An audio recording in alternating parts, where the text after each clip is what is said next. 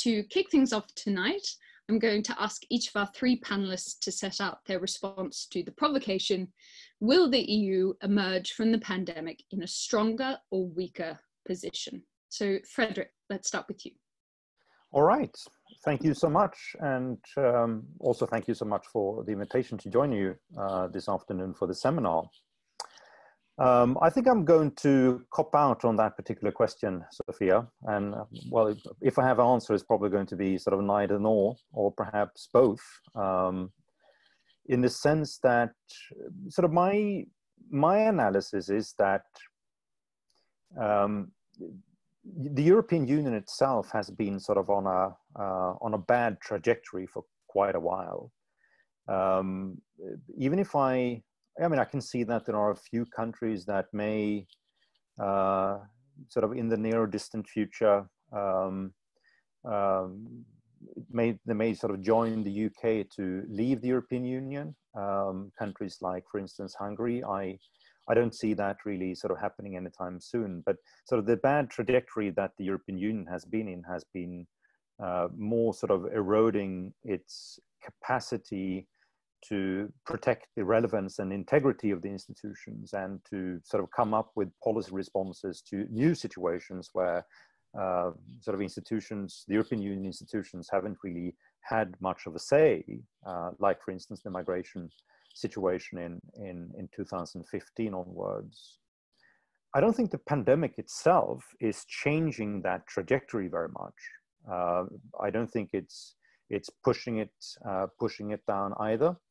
To an extent, it may be sort of that confronted with a pandemic that virtually every country in the European Union is confronted with, it sort of may help to sort of create more of a commonality and a sense of community among the member states in the EU. But generally speaking, I don't really see sort of the pandemic itself to be neither building more trust nor leading to less trust between the member states.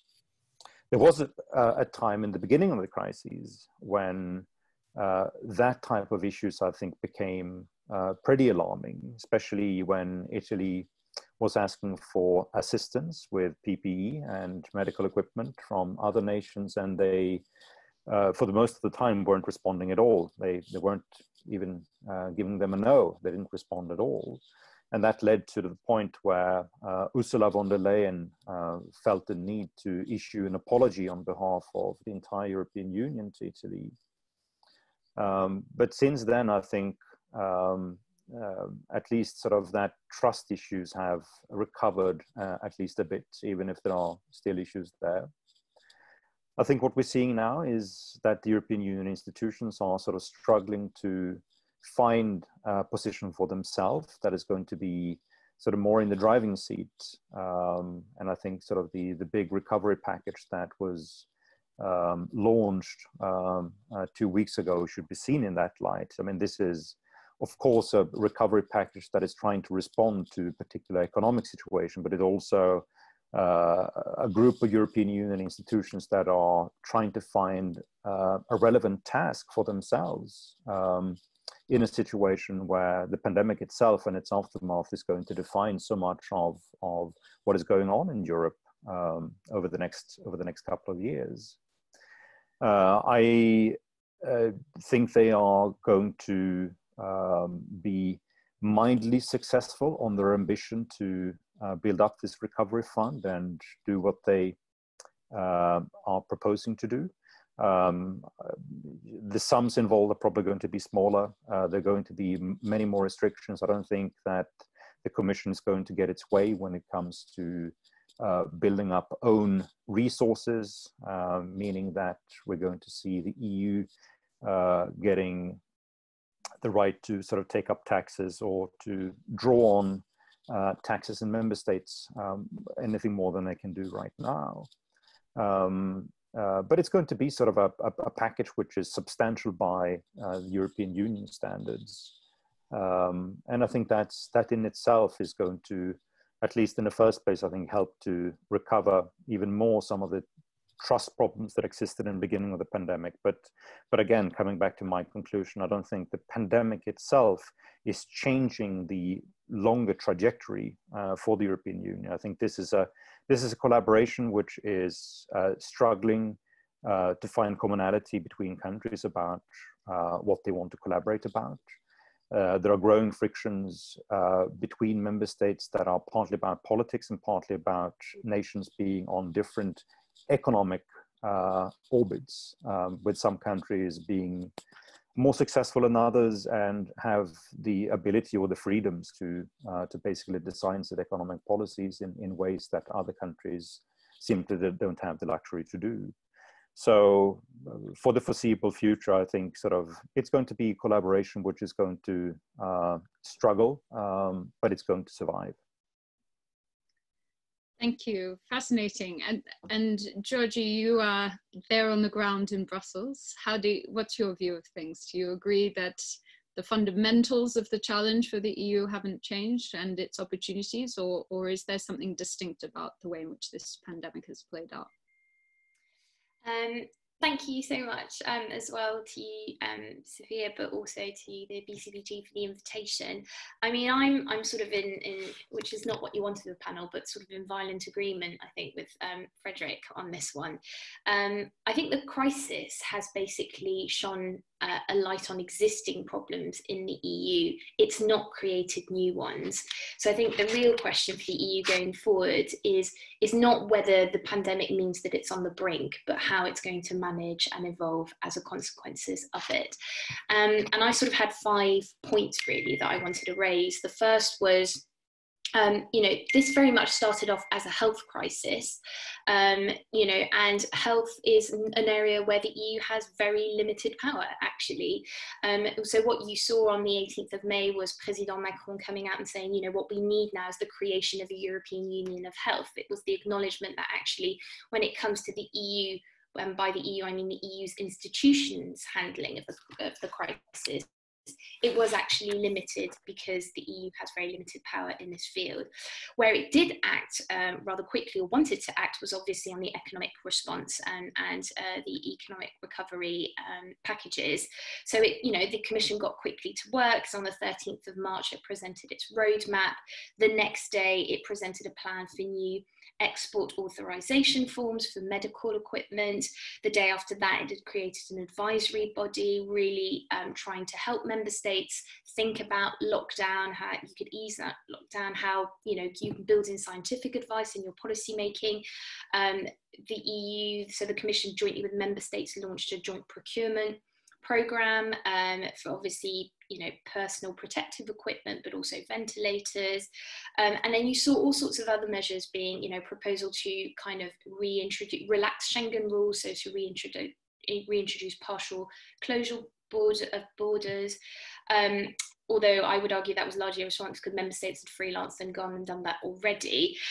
But there was real sense of, okay, what can we do to help member states? We can relax state aid rules. We can try and relax the fiscal rules, particularly around budgets and what you can and cannot spend your money on. And then, of course, how much debt the European Central Bank could hold from particular member states.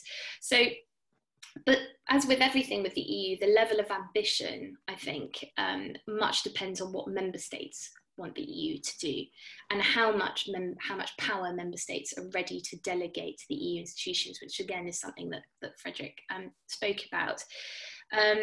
Member states don't always agree on what the EU should do. And they have their own voters to worry about, even if you could argue on an empirical, theoretical level that actually, yes, it does make sense to pool resources and to think about new ways.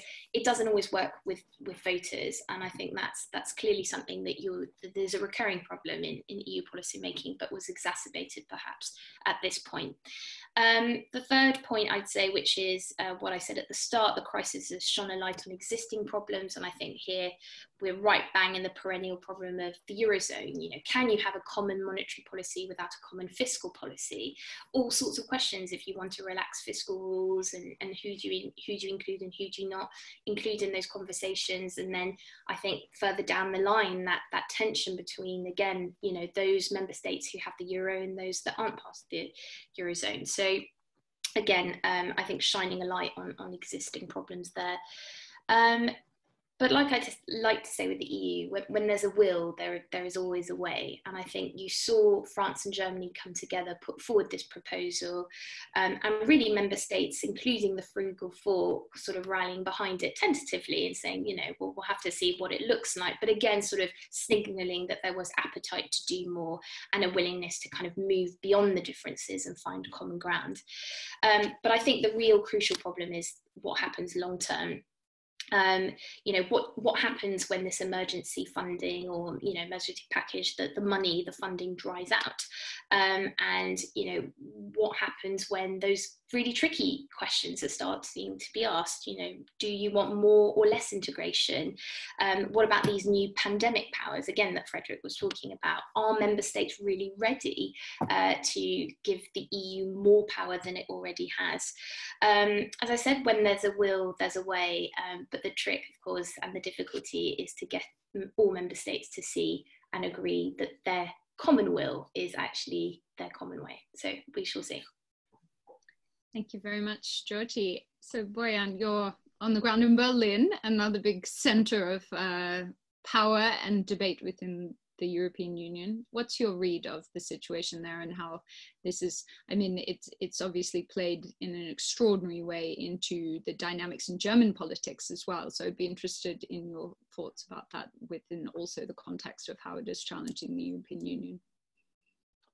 Sure. Let me also say thank you for the invitation. And obviously I agree with the previous speakers, Fredrik and Georgina, and perhaps I should strike a more optimistic tone, which would be rather unusual for me, as you know. But I think, you know, obviously everything that was said holds water, and you know, the nature of this crisis doesn't really matter because the European Union, right, the old sort of Jean Monnet saying it's forging crisis, and we're seeing that, and we've seen that in the past. I mean, I've been covering the EU for about 10 years now, perhaps even more than that, and pretty much every year I write about you know, the sort of the tensions within the Franco-German motor, stottering, the sort of the centrifugal forces being unleashed and whatnot, but then they manage, you know, every time they manage, and I think they go a step forward. So I think it is,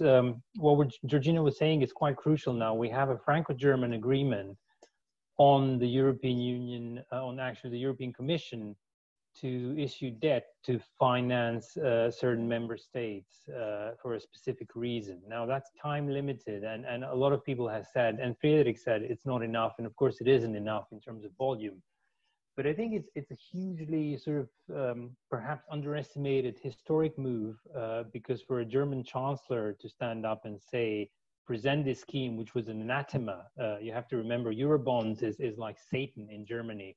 In the German government and in among most German economists, there's something they call the black zero, and it's a sort of a semi-religious belief that balanced budgets, i.e. zero debt, is the all-aspiring aim you have to have as a polity.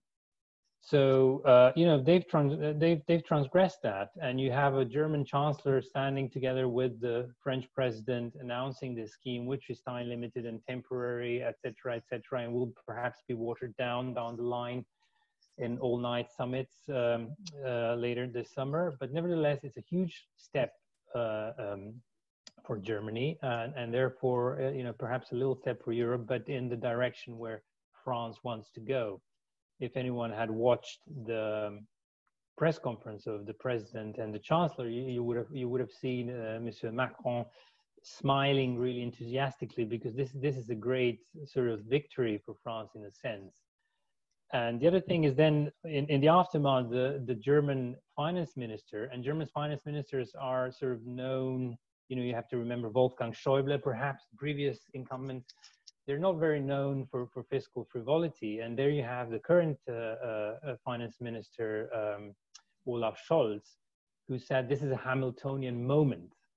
Of course, that's a bit of an exaggeration, because the Hamiltonian moment will come when they actually guarantee common debt perpetually. But he however, says himself that this is a option. This is a something that he personally and the government of Germany at the moment aspires to in order to get the Eurozone in order.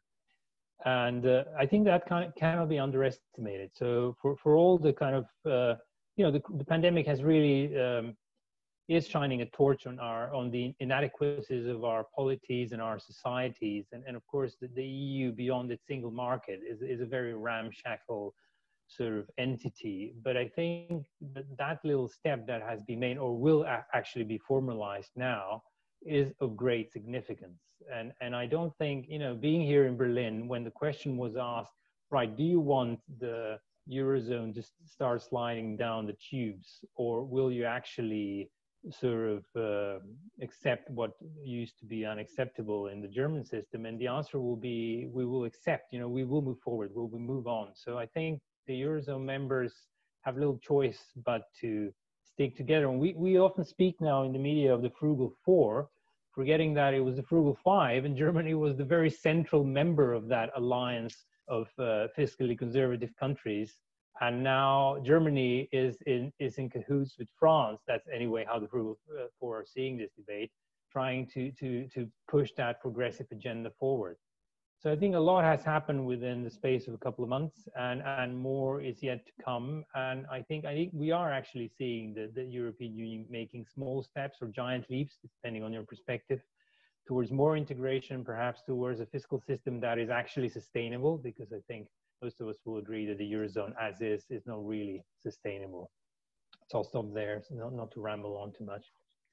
Brilliant. So each of you has effectively set out some of the much longer term structural trends that the European Union is facing. And I just want to delve into some of those a little bit more, because they are, of course, the kind of mood music around all of this. And they're really what's on the line here in these sort of efforts during the pandemic to try and keep everything together. I suppose there has always been this challenging situation for the EU, this sense that in times of a crisis, it's incredibly poor at being responsive or perhaps even fostering solidarity. And I suppose we had that in the early stages of the pandemic. There's obviously been a shift in the direction of travel on that and efforts to kind of reel back on those sorts of things. But there are, as you say, longer term structural trends, but also many other potential crises that await on the horizon. Something that strikes me in particular about this is the fact that we were just before the pandemic in a situation where the migration crisis, this theme was rearing its head again. There was obviously this breakdown at the Turkish-Greek border. There was a sort of patchwork job, as usual, sort of there to keep things going. But certainly, if you look at the longer term structural issues here on climate change and so on, there is, of course, this sense that the issue of migration is by no means going to kind of disappear into the ether.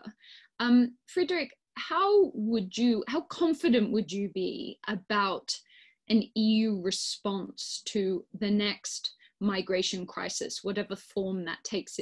Is there some kind of solidarity or some kind of wake-up call that has been experienced during the pandemic about the fragility of the system that would help the EU to be more responsive? Or do you think that we'll end up with a sort of repeat of some of the tensions that have been played out again over recent years?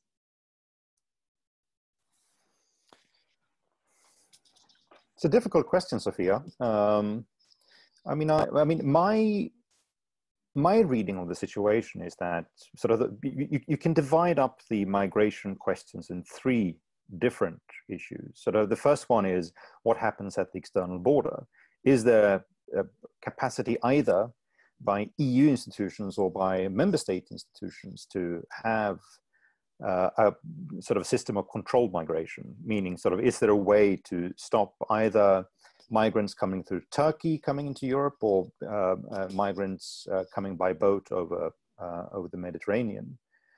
And I think sort of there was this was in 2015, this was an enormously controversial issue between member states, but we had convergence between member states ever since then around the issues about building up stronger common capacities to have a system of controlled migration, meaning we're going to have barbed wires along the European border if that's necessary in order to avoid that migrants are going to come in the same fashion as they did in 2015.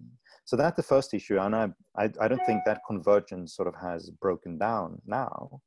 The other issue is about, so how do we handle migrants that have ended up in refugee camps, and can we find sort of a common ground between member states where countries share the responsibilities for taking care of those, especially those in Italy and Greece. And I think sort of we didn't really find that that commonality between the member states. And even if sort of the problem has become smaller than it was in 2015, 2016, we're basically still at a point where most of the member states won't agree that just because you've entered Italy or Greece that you have a right, or you have a sort of that a country has a responsibility to share them or to share the burden with those two countries.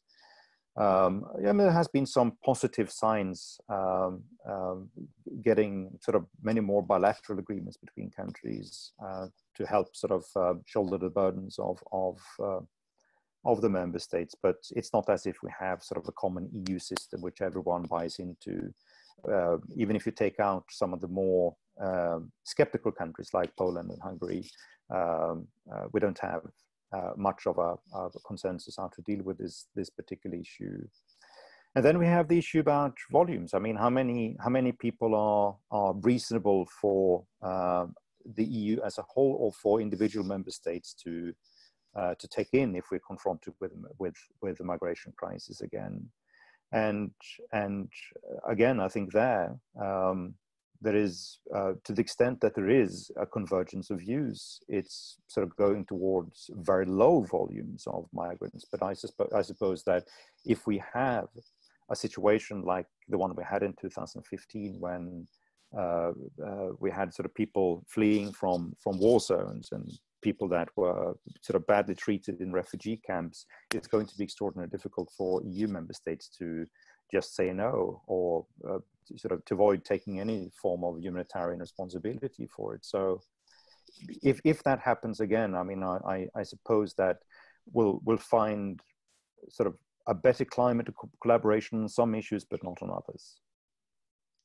Interesting. And Georgie, one thing that did strike me at the start of the year, when this sort of Greek-Turkish border situation was all coming to a head, was we did see von der Leyen, new in this position, coming out trying to sort of demonstrate a break with the approach of the past, very forthright, very defensive focused, saying we're going to secure the external borders, we're going to throw money at this. Do you think there has been a fundamental step change in thinking around this issue? It is a lesson that the EU institutions have taken from the migration crisis, that they need to demonstrate the value, the protective value of the EU and its external borders, and they need to sort of reinforce that. And will we start to see conversations around a much more equipped naval defensive system and so on? Do you think that this will be a fundamental part of the EU institution strategy around this issue moving forward? So, I think one of the main problems with the EU institutions is they don't do strategy very well, or if they do have a comprehensive strategy, they can't always then think about, okay, well, what does that mean in terms of capacity and resources, and how do we do our communication? So it's many sort of building blocks that you need, and there's been a lot of trial and error. I think it was certainly one of the big ambitions, and it's actually was until recently top of the German presidency's list of priorities, that they wanted to look at the issue of migration very closely. Of course, how the German presidency manages to do that when it has an seven-year EU budget to conclude this, get agreement on this recovery package for the coronavirus, and also, Brexit and the future UK-EU relationship. So again, it's sort of, where does migration fit in that? But I think what the migration crisis has shown is not just sort of member states disagreeing on how the EU should respond and what power the EU should have, which is what Fredrik was talking about, but also differences between the different institutions, actually. And you've got sort of the European Commission that wants a strategy, that wants to, you know, this to figure regularly in its discussions with member states. And then you have the European Parliament that's completely divided over the issue as well. And that's hampering, I think, strategic thinking on that front. Where do we go from here? I think at the moment, that's just not where the priority is. They're very much focused on COVID, then they're going to be focused on finalising discussions on this new EU budget. But I suspect it will come back up in the autumn, particularly if there are, and von der Leyen was very ambitious on this, parts of the budget, the new EU budget, that will be looking at addressing this issue.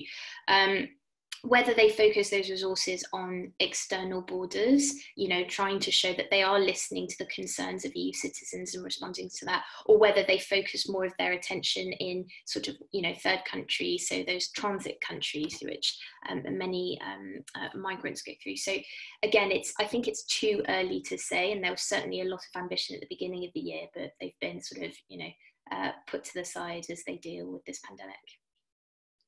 And Bojan, you've obviously done an enormous amount of reporting, particularly about the effect that the longer term consequences of the migration crisis have had on national political systems and societies, and all of the sort of, you know, the beyond the crisis story of a migration crisis. In your opinion, have you seen any kind of evolution in the thinking around national leaders and how they would respond to another migration crisis? Is having sort of seen the way in which these sorts of things can play out and had a better understanding of the short, medium term, potentially even the longer term kind of structural pressures that it had sort of precipitated on national political systems, do you think that we would see national leaders responding in a very different way? I certainly think we already have seen a stark difference with what happened earlier this year, just around the time the pandemic was starting. You know, unlike in 2015-16, when you had that sort of welcoming rhetoric perhaps coming out of Germany or elsewhere, and sort of emphasizing the humanitarian aspects of the crisis. Now we had a sort of pretty straightforward quick reaction from the Commission, but also from the member states, and be it reaction in terms of their silence or sort of support for Greece, and basically the tenor was shut the gates and send reinforcements, you know, send in the troops and close the floodgates. So I think that is a striking difference to at least the sort of the rhetoric of 2015. And obviously here in Germany, there is perpetually an undercurrent of anxiety about another refugee crisis that would see thousands or tens of thousands, hundreds of thousands of people pouring into Germany, like what happened back in 2015-16. And I don't think anyone wants for that to happen. So obviously they do have much more of a resolve, I would say, and the language used by Ms. von der Leyen, who was obviously prior to taking up office in the Bellarmont building in Brussels, she was a defense minister of Germany, and she's very close to Angela Merkel. So you saw there was quite a belligerent rhetoric. I mean, she used the word shield and defense and so on and so forth. So we haven't really seen that before. But the thing is, you know, they don't really have a strategy. No, I'm quite sort of intimately acquainted with the thinking of a number of European leaders on this, including here in Berlin, and they don't really have a long-term strategy. They're sort of muddling through. But the truth is, the bare truth is, as long as we have a functioning asylum system, there's no resolution to the migration crisis, because there is a huge reservoir of people, you know, hundreds of millions of people who are on the move or who will be on the move. The population of Africa is growing. You know, they have internet, they can see how people live in Europe, they see the opportunities, and I don't think there is any way to sort of interrupt that current except by sort of some brute force or by literally abolishing or reducing the right to asylum.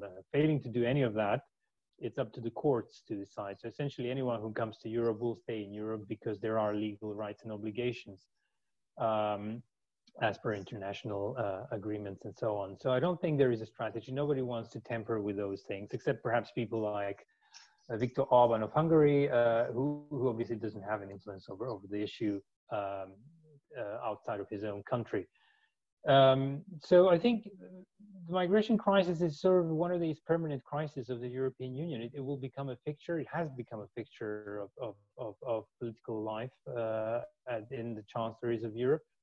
And I think you have to view it perhaps a little bit like, you know, in terms of resolution, like the climate change crisis. It's not really going to be resolved. We'll see if we can ameliorate the consequences of it, and, you know, handling it is for the future moment of crisis, because, you know, as I think Georgina said, at the moment they're not really doing much. They're looking at the budget, they're looking at the COVID-19 epidemic and the economic consequences of it. They're looking at China, they're looking at the United States. You know, they deal with the issues at hand, and especially in Germany, Angela Merkel's style of politics is to deal with issues that are on the agenda today. You know, they're not going to look in what happens 6 months from now, let alone, you know. So I don't think there's a resolution. I don't think there's a strategy. I don't think there will be a strategy, because for the reasons I listed. So I think they will deal with it the same way they deal with you know, the challenge of the climate change. And things might change when the Green Party gets into government in Germany, which is, I think, inevitable. And then we'll perhaps see a shift in politics, but that's, you know, that's for the future. So let's pick up on this topic. You mentioned climate change just at the end there. I'm very interested in moving to thinking about the EU as a kind of global actor. Fredrik, how much, I mean, we know that when, you know, this new commission came into fruition, climate change has been embedded as an incredibly strong part of its mission. We know that this is an area that is becoming increasingly prominent in the national dynamics within the member states as well. What does it actually mean for the EU to start to think of itself as a global actor? And particularly in light of the book that you're writing at the moment, I'm interested in your thoughts around what role the EU would see itself playing within a liberal or Western alliance as a global actor on the world stage, there speaking with one voice. Yeah, I mean, on climate change, I think it's notable that when you look at the Commission now, and when you look at what some of the more powerful member states are saying, if there is something from the pre-pandemic agenda that they're going to protect, or they're going to sort of keep it on the agenda after the pandemic, it is the Green New Deal. And sort of when you start to go into issues around how this new recovery fund is going to be spent, you can see that a lot of the more forward thinking that exists on what would you do sort of if you suddenly were given a lot more money than you usually have, a good portion of that is planned to be spent sort of on different sort of projects which is going to help European countries to meet their climate targets. So I think, you know, this is going to be a strong agenda for the EU. It's also going to be an agenda where they trying to keep up an international profile, partly because also there are lots of member states, not least France, that, you know, takes a very strong view on making sure that the Paris Agreement is going to be maintained. But I think climate change is, in that sense, different from many other issues, in the sense that on many other international issues, it's difficult to find sort of a strong commonality between member states about what they actually want to achieve. If it's on trade, if it's on security matters, there tend to be not just sort of substantive differences between member states, but they also have different they make sort of a different analysis about how urgent some issues are. Now, given the confrontation, for instance, on trade and security between United States and Europe, you'll find that for some countries this is a big deal, and they are willing sort of to sacrifice a lot in order to maintain a transatlantic alliance, while other member states, they are sort of looking for other different options and don't think that this matters that much, partly because they may have a security situation themselves that aren't very problematic, or because they don't feel that trade with America in itself is giving much of an economic contribution to them. So there are sort of differences there. And again, I mean, I think we sort of coming back to, it's an old story about the EU, which is that to the extent it has the capacity to be a large player in international affairs, it will be so in areas where there is sort of a strong centralization of policies in Europe. In the past, it was usually trade. I mean, one of few areas where the EU actually could act as an own institution internationally. And the Commission itself is trying to protect that role, even if they struggle sort of to come up with a good description about exactly what that role would be or will be in the future, given problems that we're having with America, problems with China, etc. on these fronts. Given the problems we have with deepening the single market in Europe, especially on digital matters and services, that also leads to problems for the EU to actually be a part in more advanced forms of trade discussions in the world, simply because the EU itself doesn't have the power to agree on anything. It's up to the member states to do that.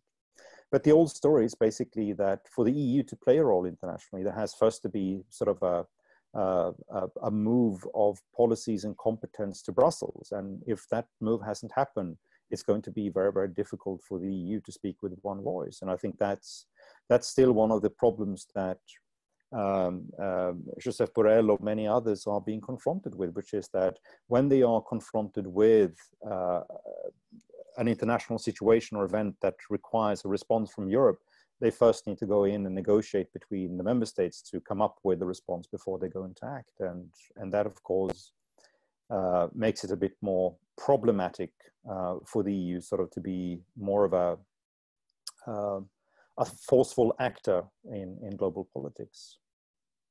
Interesting. Georgie, you said where there's a will, there's a way. Do you see a growing confidence and a growing political will for the EU to be taking a much stronger role, I suppose, in the West? Do they see the United States sort of retreat from some of these institutions and from its traditional role as the kind of anchor in the Western liberal alliance? Do they see that as an opportunity, or are they quite fearful about the consequences of needing to take a more active global role? I mean, it's a good question, and it probably depends on the policy area. So I think, clearly the EU believes in, rules-based international order. It's been one of the #1 priorities of this new commission has been to, strengthen the trade system, so the WTO system, try and, continue to keep that green agenda right at the top of the priorities. So not only the EU's priority, but in its relations with other countries. I mean, Germany, again, wanted, as part of its presidency, to organise an EU-China summit, where it would be, amongst many other things, looking at the issue of climate. So I think where the EU feels it has the capacity to speak internationally, and where it feels like member states are rallying behind it, then it has been, I think, forceful.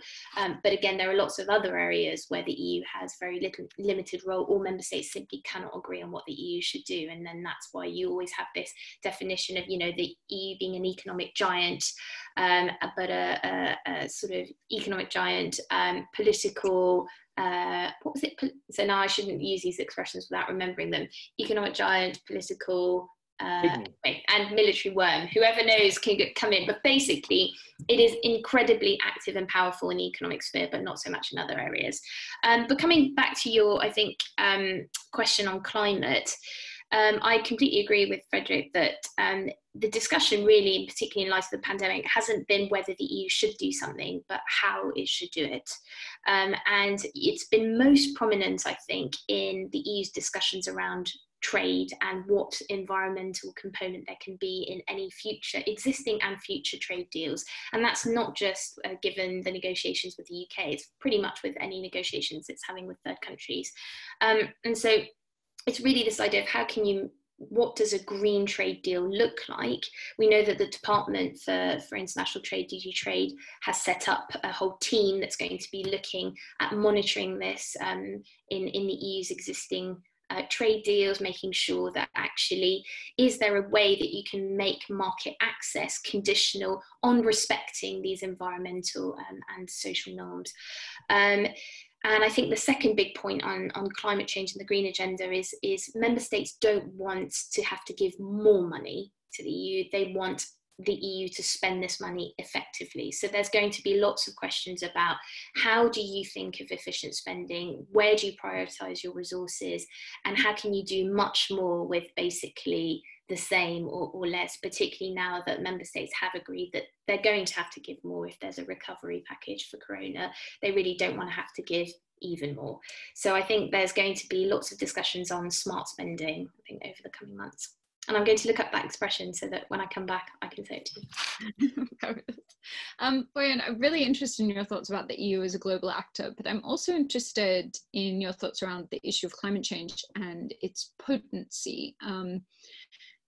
How do you see this fitting within the structure of these other types of anti-movements that have been incredibly prominent in Europe over recent years? We've obviously had this huge push of populism. There's been this kind of backlash against social change and a kind of liberal doctrine.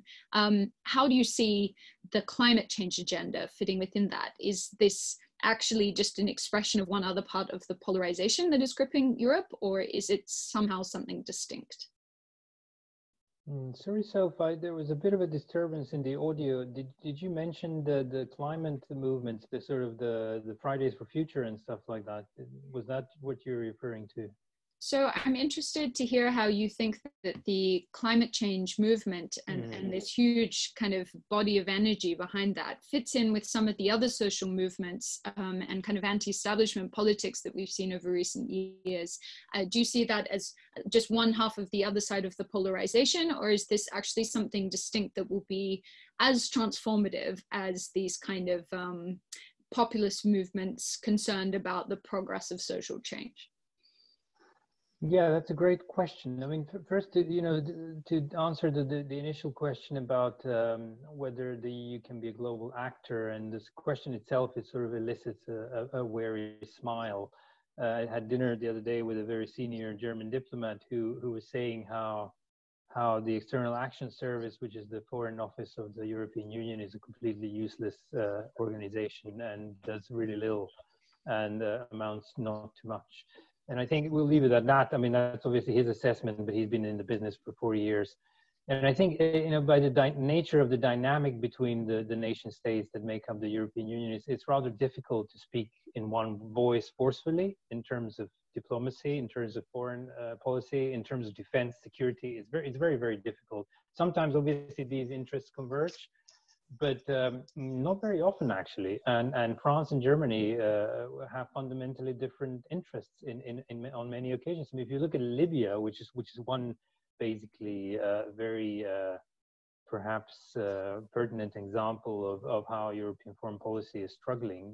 Libya, it's in everyone's interest to pacify Libya, and obviously they back different sides in the whole conflict. And if you look at the Western Balkans, if you look at North Macedonia, a country I know well because I was born there, it's very interesting how Chancellor Merkel thinks that it's quite relevant for North Macedonia to be engage in membership talks, and she even traveled all the way down there to support the government efforts And then you've got President Macron who blocked the whole thing and put a number of issues around it and conditions and so on and so forth. So not even in their own backyard they are able to speak in one voice. In the end, they found a sort of they muddled through as they always do, but it's rather difficult. And as for the more interesting question of the climate change movement or the sort of the movements that emerge from that anxiety about this sort of looming disaster of climate change, I think there is an enormous energy which has not been claimed on the political spectrum. In Germany, it's claimed by the Green Party. It's kind of natural, but these are not, it's not clear who can claim these voters because they're looking for policy. They're quite savvy, these young people. I sort of spoken to some of them, and I see them on television here, and they won't be. They're very apolitical in the classical party political sense. So there's an enormous reservoir of energy. They're able to mobilize literally tens or hundreds of thousands of people in this country alone to go out on the streets. And I think they will perhaps be transformative in an election setup, but we'll have to wait and see what happens and which way they go, because I don't think they're putting their bets necessarily on an environmentalist party if the party doesn't deliver policy. They actually look into policies. If you look at Greta, the sort of figurehead of that youth movement, she may be 16 or 17, but she has a bullet point of policies that she sort of keeps imposing in speeches on the listeners, which are often kind of heads of states and governments and so on. And it will be interesting to see who harnesses this energy, because one assumes they're sort of left liberal and green and environmentalist, but who knows? I had an interesting conversation with Steve Bannon about this, and he told me Macron will be a fool not to claim these voters for him. But he kind of also sounded like these voters could be claimed also for his own political sort of thinking. So it's quite interesting. I think they have exercised enormous pressure on policy making. Certainly in this country they have, and they have prior to the epidemic. Of course, now everything is put on ice during the sort of handling of the pandemic. But prior to the pandemic, you had Chancellor Merkel and her coalition partners sort of scrambling to hold meetings to respond to the demands of these hundreds of thousands of people which were marching every Friday. And it's a huge movement. It's in numbers, they are certainly bigger than the populist movements, because the populists really are not also decided for one party, so they can't be claimed similarly. But these guys, they're very mobile, they're very digital, they're very media savvy, they're very savvy about politics, i.e. they're very skeptical and cynical. So they could turn out to be they could be partially a destructive force for the mainstream. It's all bets are off. It will be an interesting development. But I think they put the fear in God into mainstream politicians in this country and around Europe, I think. And if people like Steve Bannon are carefully listening and looking into this whole thing, I mean, there is some potential in it. Yeah. So I'm looking, we've got a whole bunch of questions from the audience, and we've had a bunch emailed through as well. It will probably not surprise you that many of them are about foreign policy, and particularly the EU's relations on, with some of these strategic rivals, as we may describe them. Let's start with Russia. Fredrik, do you see the EU moving closer together or maintaining this kind of degree of friction that it has on policy towards Russia? We've obviously seen a big new push to disrupt the Nord Stream 2 project. I think the fact that Germany itself has often been the one trying to take a more sort of pragmatic economic approach in its engagement with Russia has certainly complicated things. What do you see as the direction of travel in the EU relationship with Russia, and particularly in light of probably, I suppose it's always relevant to think of that as well within the context of the transatlantic relationship and how that's expressed through the EU's relationship with Russia? Yeah, no, I mean, sort of, I'm afraid it doesn't get any easier if you throw America into the mix as well, because that's become sort of even more complicating factor. I mean, sort of generally speaking, I think there is a big difference between member states in how much they are fearing Russia. It's one thing if you are Estonia or Finland or even my mother country, Sweden, compared to if you're Portugal or Spain, and you don't share a border with Russia. You're not confronted with Russian MiGs that are sort of disturbing your borders sort of every second week or so.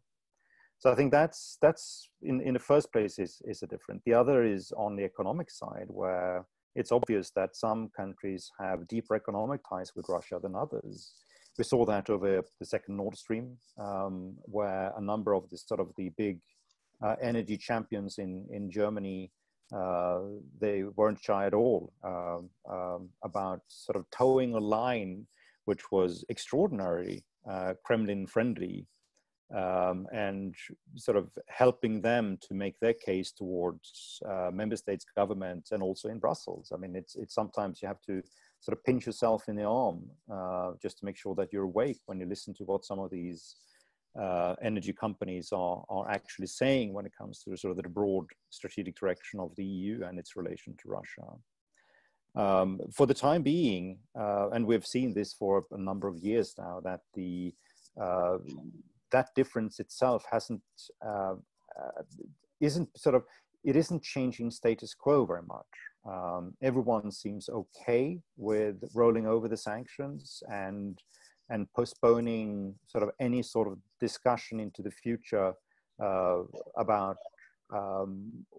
what the European Union thinks it can do with Russia, whether it's going to begin to sort of open up conversations with Russia on perhaps economic matters a little bit more, how they're going to view the situation in Crimea and Eastern Ukraine. I mean, for the time being, most of these conversations are not being held, and every time that the sanctions are going to roll over, you can see that there is increased diplomatic activity between the member states, and just to make sure that these policies are going to remain in place. But I think this may sort of come down to some of the points that have been made by Georgina and Bojan before, which is that the EU itself isn't really in a position where it can outline a broad future strategy for itself. It can, it can talk the talk. It can describe itself as being a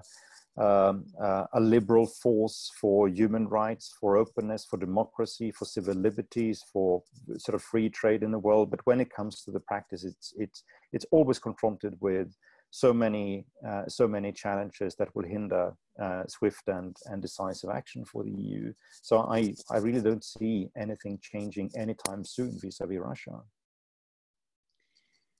Georgie, we've received some very helpful inputs regarding that phrase you were trying to recall. I know what it is as well. An economic giant, a political dwarf, and a military worm. So right. There we go. Where do you see the direction of travel on the relationship with Russia? And I'm particularly interested in your views about President Macron's very esoteric efforts to try and bring Russia to the table, and how successful you think that approach might be.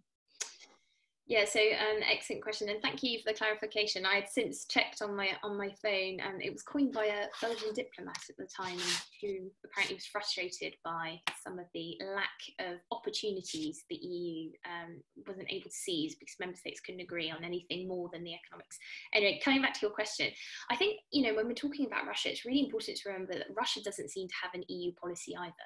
So it's not just that the EU doesn't know instinctively what it's trying to do.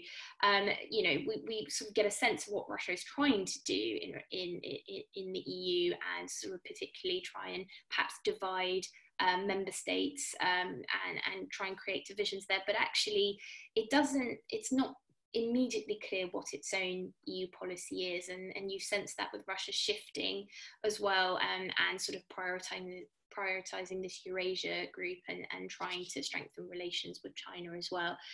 So I think that's really important to remember. Whereas in the early 2000s, clearly Russia did have an EU policy which was looking to deepen relations on an equal footing. So we each respect our sovereignty, etc., etc. The other big axis, of course, when it comes to Russia is around disinformation. So I think just last week you had 4 member states, I think it was Estonia, Slovakia, Latvia, Estonia, Lithuania, Latvia, and Slovakia, who came out and said, you know, disinformation is a real concern for us, published a non-paper, and the EAS, as Bojan said, the EU sort of de facto foreign ministries decided to take that up and to be looking at it. And they weren't specific about which countries, but presumably Russia figures on that as well. On Macron, I think Macron's Russian policy is basically a French policy approach to Russia. It's always been about you strategically engage with Russia because you have to, because Russia's on your doorstep, because there are a number of reasons why member states are, you know, economically entwined with Russia, particularly dependent on for certain resources. So there was always a sense that you have to keep that door open, and you need to keep the conversation going.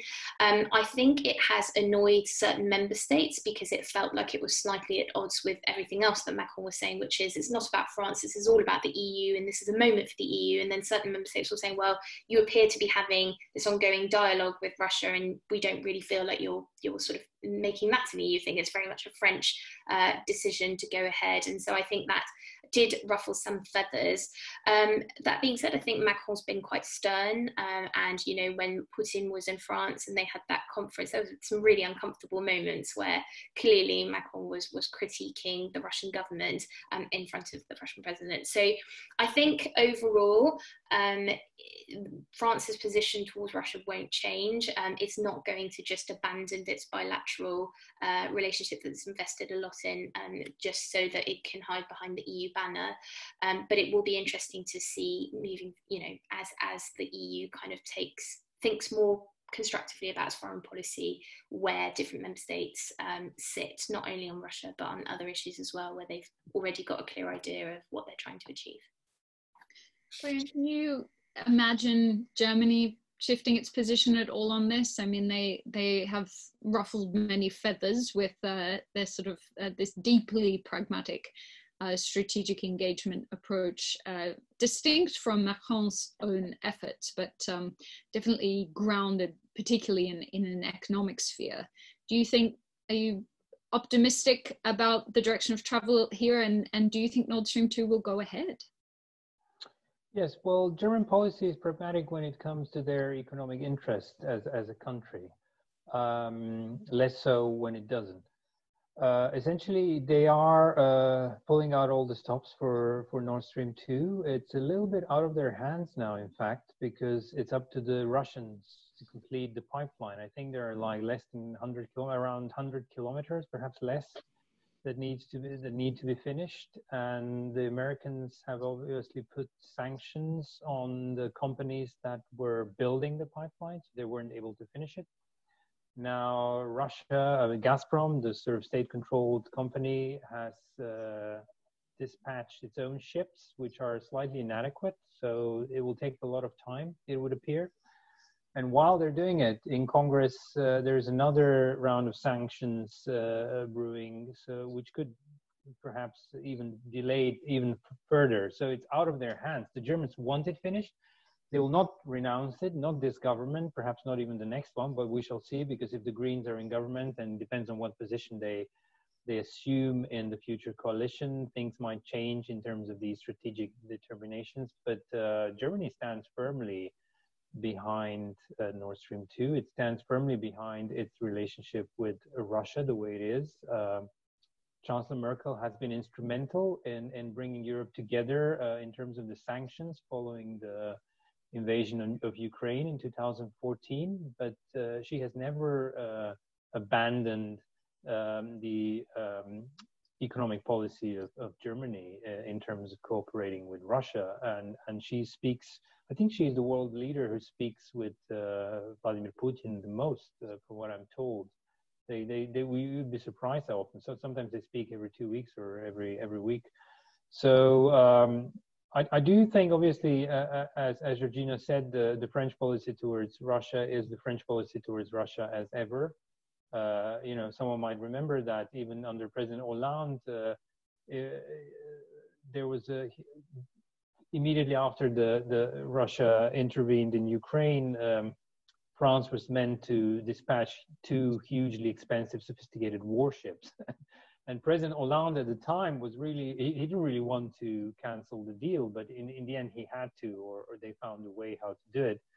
But, you know, history sort of repeats itself. I do think things are becoming, they're, you know, more flexible given the sort of American hostility towards all things European. So you are having a split, you are seeing a split in the transatlantic posture towards Russia. And I think that's a fact. I mean, last week alone, President Trump decided to pull 10,000 troops, 9,500 troops out of Germany. Some of these troops, perhaps 1 to 1,000, will go to Poland, but the rest of them will go home. So, you know, that's presumably quite a joyful piece of news for President Putin. We shall see, but I think on the whole, Chancellor Merkel is extremely flexible on this and every other issue under the sun. And I think there is a slight misconception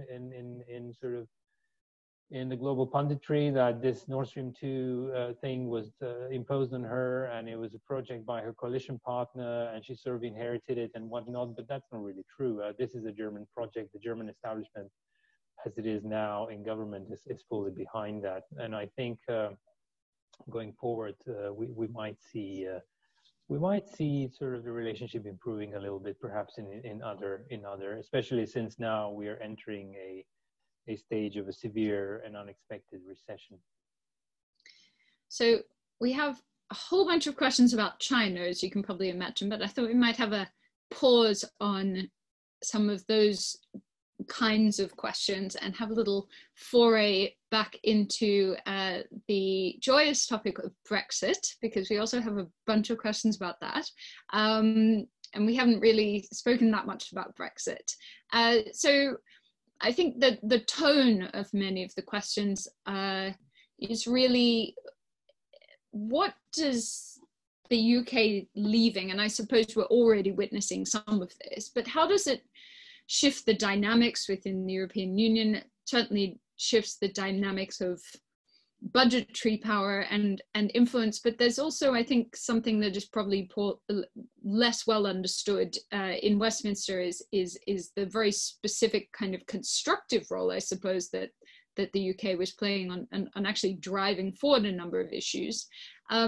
So how does the UK's departure affect the structural dynamics, the psyche, the mood music of the European Union? And are there actually any kinds of projects or initiatives that will be opening up on the other side now the UK is almost certainly going to be out the door?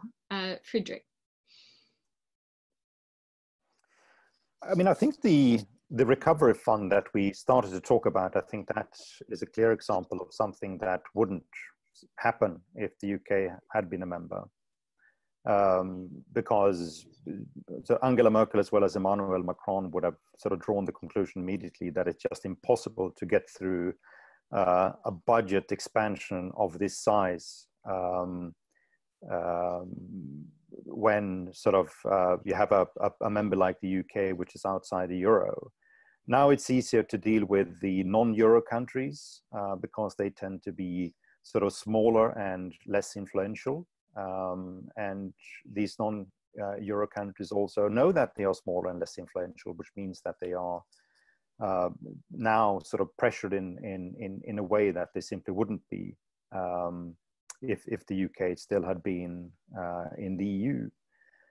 I mean, quite often you will hear that the UK's departure is changing EU commercial policy, especially trade policy, and to some extent single market policies. And I think that's true, but it's only up to a point. I mean, I mean, when you look back over the last 5-6 years, it is difficult to find sort of any issue on commercial policy where the UK was in a driving force, where it initiated something and then was putting a lot of power behind the initiative itself. I mean, having been in Brussels since 2004, I mean, one of the things that have struck me the most is how often the UK simply has been sitting on the fence on many of the issues that generally have been seen as sort of the issues that the UK cared a lot about, like trade and single market reforms. And I mean, my reading of sort of British politics was, you know, basically that several UK governments in the past gradually lost interest or patience with the EU and simply didn't spend all that political energy that was needed in order to get things done. You know, when it comes to votes in the council on trade agreements or sort of broader type of single market reforms, the UK was important, but it's not that it was necessary in order to get things through. So when you have a trade deal being presented to the council, you know already that it's going to go through simply because they work on the principle of unanimity on all trade issues, even if it has the competence to push things through with qualified majorities. I think on foreign policy, that may be sort of one of the areas where Britain will be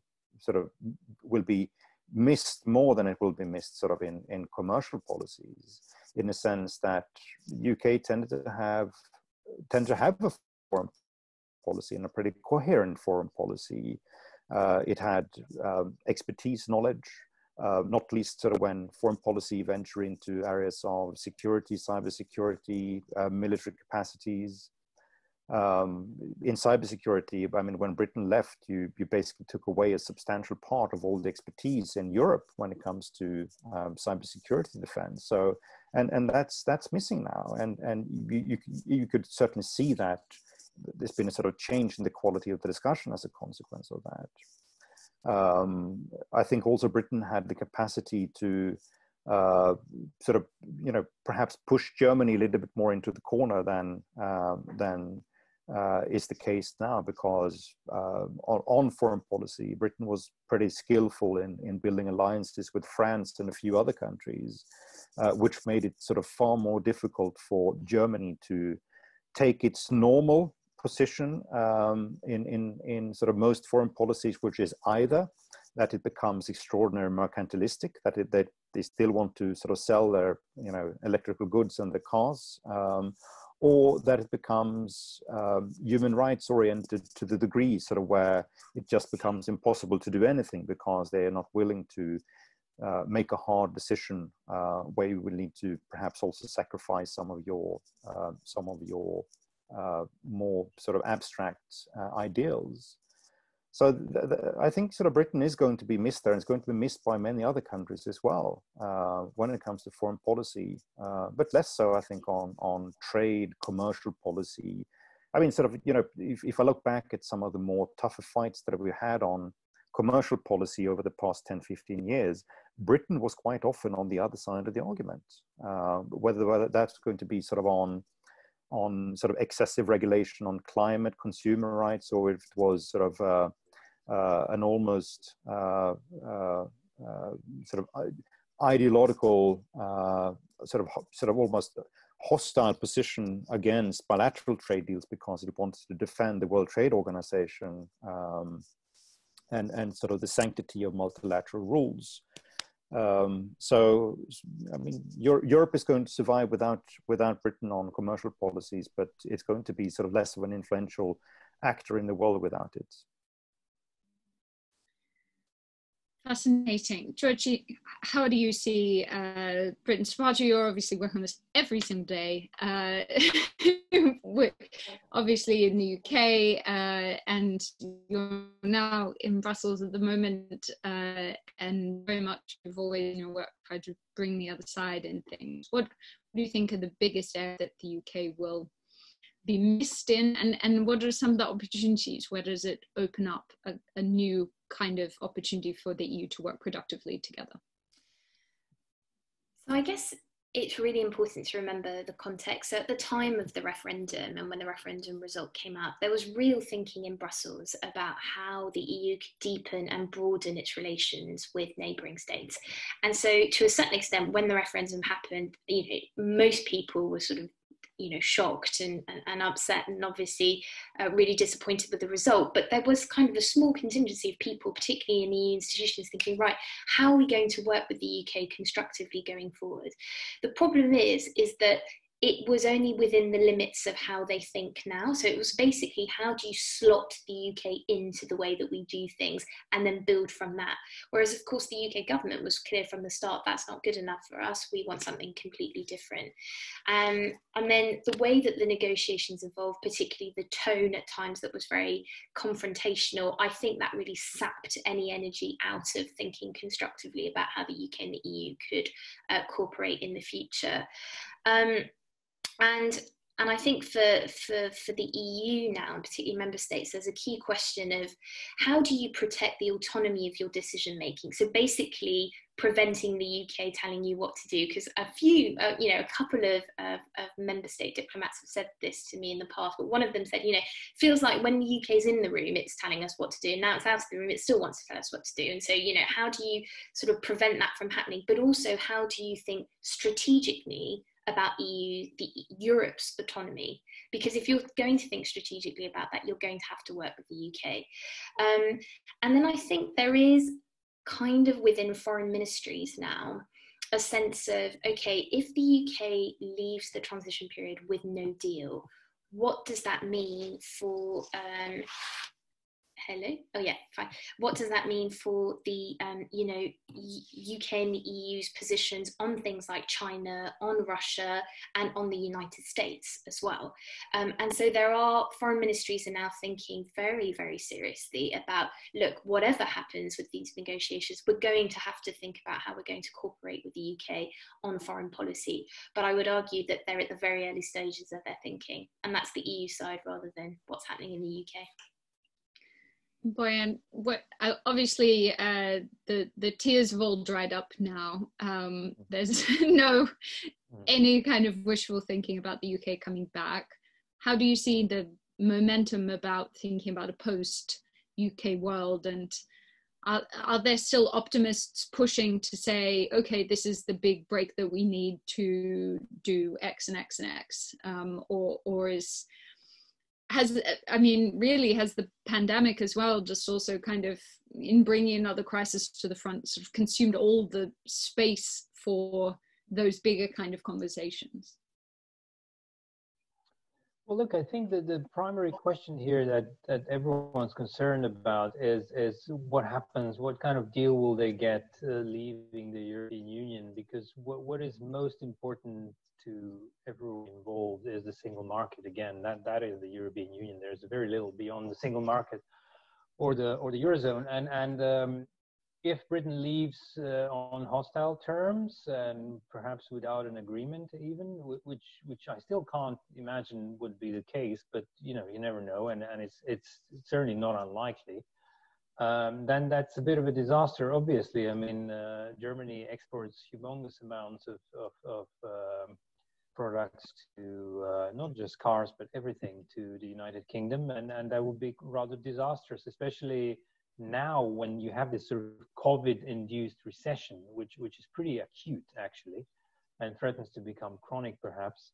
And then you add a layer of another, you push the recession curve even further down, because German economists had calculated a long time ago that hostile Brexit would push Germany into a recession. This was already true early last year even. So that's pretty dire. That's pretty bad prospect for everyone, certainly for Britain, but for all of its partners, especially the countries that have a substantial trade relationship with the Brits. That's the primary issue, and I think that's where minds will be focused. Beyond that, once they actually leave, and when we start thinking about geopolitics and geostrategy and foreign policy and security policy, I think actually not much will change in that regard, because we're seeing now, President Trump wanted to convene a G7 summit in Camp David this summer, and he also wants to invite Russia back to the table. Now, what happens is, obviously, Boris Johnson is in the G7 group, and President Macron and Chancellor Merkel obviously had to speak to him, and sort out a common strategy about what they're doing about this. Macron is perhaps not that opposed to bringing in Putin. Merkel is not entirely comfortable with it, and Boris Johnson, after what happened with the Skripal affair, obviously is totally against it. So he's aligned with the Germans on this and on many other issues, you know. And now they canceled the China summit, which was due to take place in Germany during the German presidency. But they do coordinate on these issues. They do talk about Huawei. They do talk about cybersecurity. They do talk about all sorts of things. So I think going forward, it will not be, you know, that gap will be bridged with ad hoc convergence of interests, with ad hoc initiatives, with ad hoc deals. You know, the French, when they actually need something to get moving involving, you know, military hardware or any sort of thing, they're not going to call the Germans, they're going to call the Brits, irrespective of the European Union membership.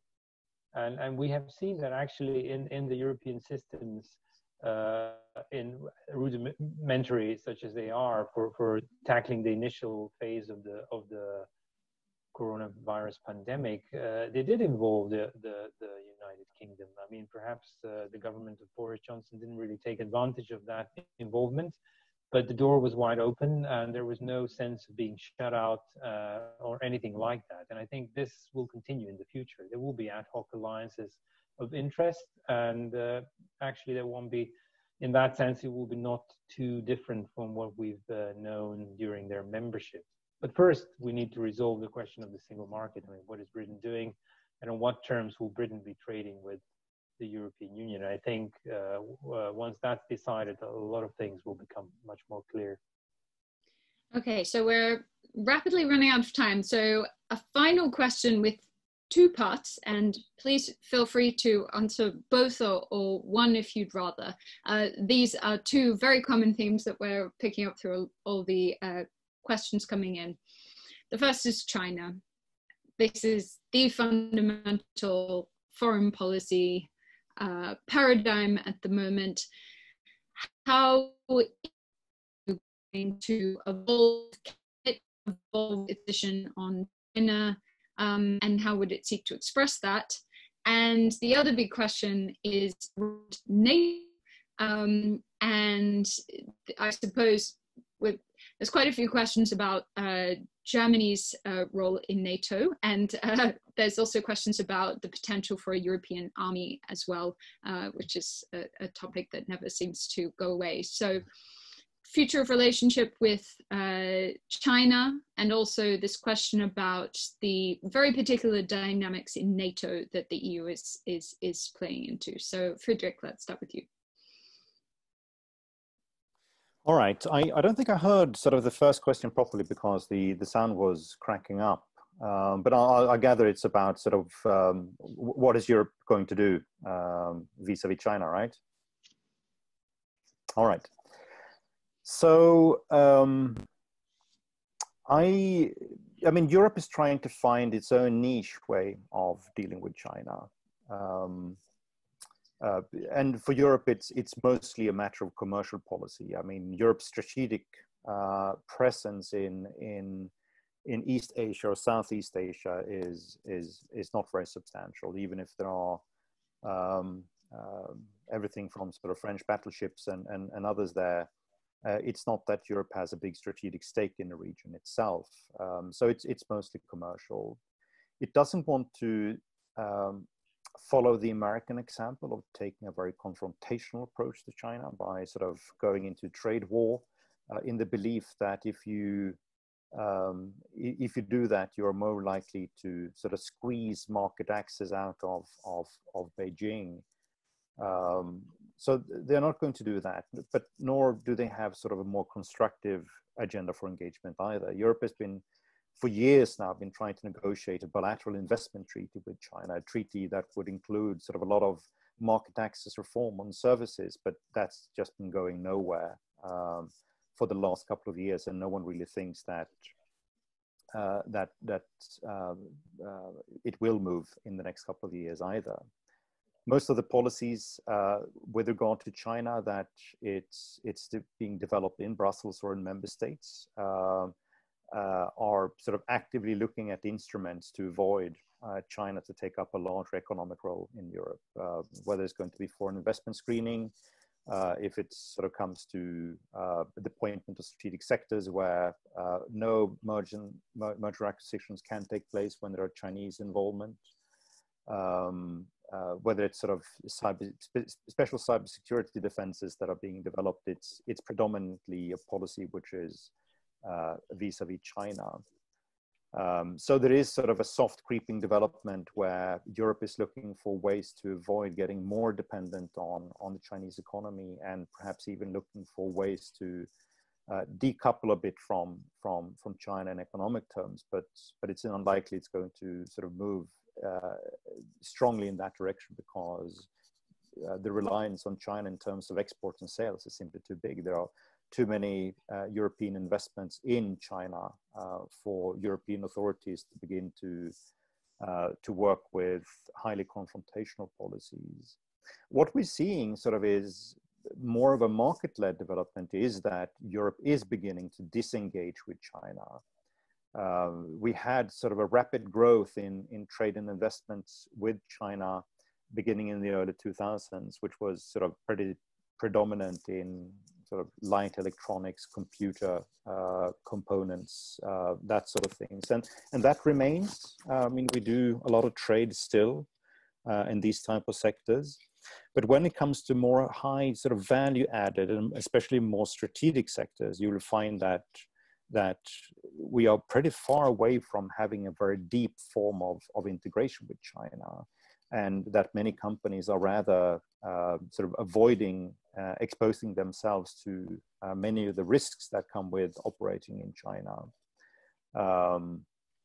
And we're also beginning to see sort of a more of a hesitancy on the part of Huawei and other companies to expose themselves to too much risk in Europe. I mean, they know that they will be able sort of to play around with European governments for another while and getting contracts here, but they also know that at some point it's just going to be a no, and there will sort of not be big opportunities for Huawei or other telecom equipment companies to expand much in Europe. So they are also beginning to be wary about the consequences of investing too much in a relation there. So there has been sort of, in that sense, more of a market-led sort of disengagement type of development. And I would assume that one is going to continue with much less sort of reliance on strategic technology transfers, cooperation between the two sides, with a lot more restrictions on investments in sectors where there is any shred of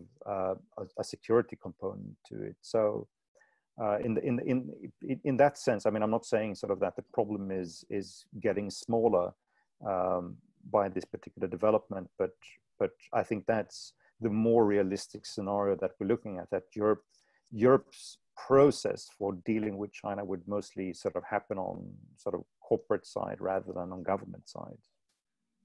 Interesting. I mean, we've obviously now got a very live debate in the UK about our relations with China.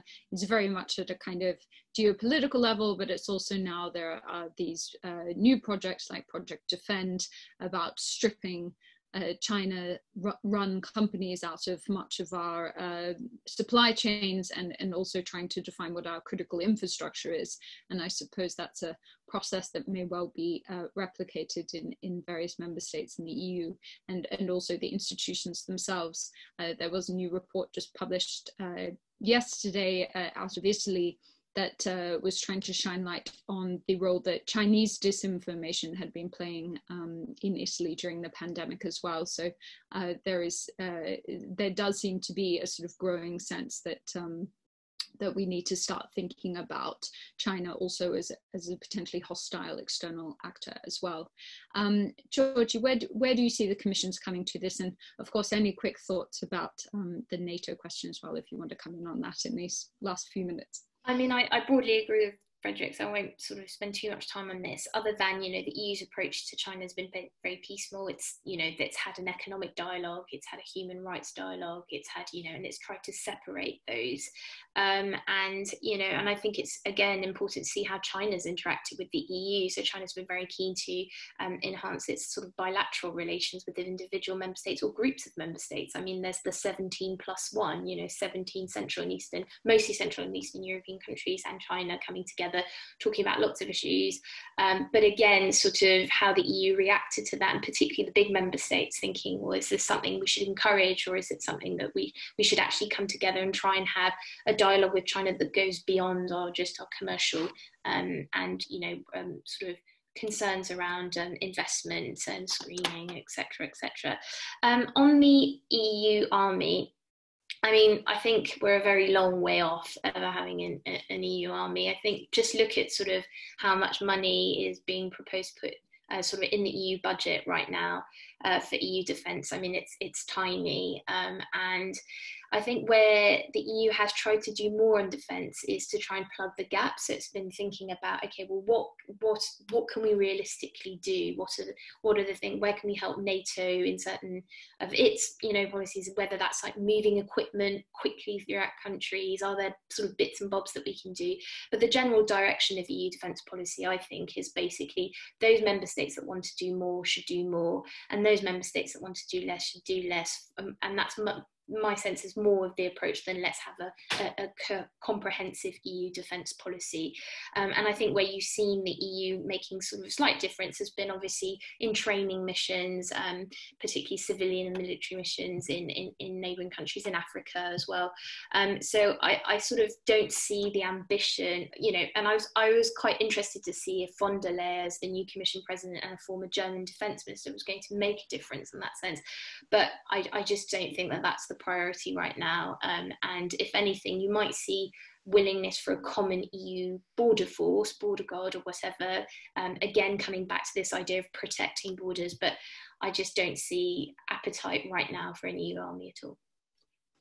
And Bojan, for the last word, you've obviously been writing an enormous amount about the Huawei issue in Germany and in Europe more generally. Is the EU going to have a turning point on this? We in the UK, we've said, our government has said, you know, there's no going back to normal. Things have fundamentally changed now. Is the EU likely to come around to a similar thinking, or are the economic ties and other sort of strategic relationships just too deep? Very interesting what's happening in Britain at the moment, and we're yet to see how that will actually unfold in real life. But certainly it is almost a 180-degree shift from what we were hearing in January. So it remains to be seen. As for Europe, I think commercial interests will prevail as always. I think you know, the human rights issues, the concentration camps, the way what China is doing in Hong Kong, that really doesn't make much of a difference. It doesn't really influence this humongous trade relationship that countries like Germany have with China. And it's particularly with the on the issue of Huawei. I'm inclined to think that Germany and France will just sort of open the doors to this type of Chinese investment with checks and balances and whatever limitation they impose. But they are facing a situation where the actual telecoms, such as Deutsche Telekom or Orange or Telefonica, actually Telefonica in Germany not, but Vodafone, they're actually gagging for Huawei contracts because Huawei is the cheapest vendor. It's industry people will say that that's because of the specific economic political system of China, where there is a possibility to subsidize a private, ostensibly private company. So on the whole, Europe is becoming a sort of a battlefield between the two polar rivals of the new global order. Europe is to an extent divided between what Donald Rumsfeld used to call New Europe and Old Europe. You know, the former Soviet satellites minus Hungary. are all sort of wary of Russia, are all very, very interested in American boots on the ground, in forging very close ties with America, because they don't really, historically and perhaps intuitively, they don't really trust Europe in security matters. They need the United States, no matter who's president there and what the policy is. And because of that, they're willing to pay the price of perhaps ejecting Huawei and also other Chinese investment. And as Georgina said, China is trying to obviously to influence that by setting up this forum of Eastern Europe plus Greece and China. But I think they haven't gone really far in terms of actual investment. And I think further down the line, we will see a gap widening between this new Europe and old Europe. And I think the Western European countries perhaps will actually find an arrangement with China, because it will be interesting if they don't, because that would escalate things somewhat, because the Chinese government is quite self-confident now, and I think they have openly and diplomatically and privately threatened all sorts of consequences if a country were to sever a trade relationship to the extent of not allowing Huawei to bid for the 5G network. So it remains to be seen. But I am inclined to think that countries like Germany and France will actually engage constructively with China, because they see China as a market that will fuel their growth now and in the future. And Chancellor Merkel has been pretty clear in every single speech she's had on the subject that China is the new rising power, and that needs to be accepted and acknowledged, and the Western states need to find an arrangement with that sort of factual situation. And I think looking at America, they do have a sense, certainly here, that this is a power in decline, and the future of the transatlantic alliance is wide open. So I don't think they will be putting their eggs in the transatlantic basket for a moment. I think they will keep open their channels to China.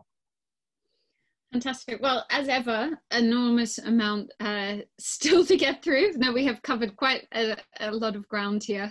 Thank you, of course, to our wonderful panelists, Fredrik Erixon, Georgina Wright, Bojan Pancevski. You've been wonderful, very generous with your time and your thoughts, and we're very grateful to you and hope to convene you again in the future down the track. But for now, thank you very much.